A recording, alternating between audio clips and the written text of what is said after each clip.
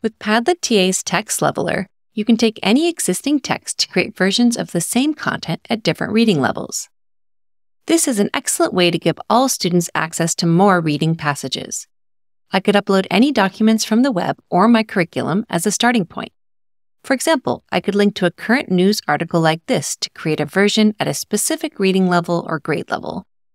Then click Generate to create the text.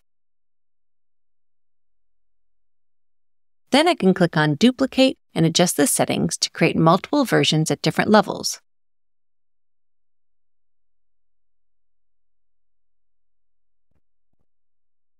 I can copy the text or export the passage to Google Docs or a PDF to print.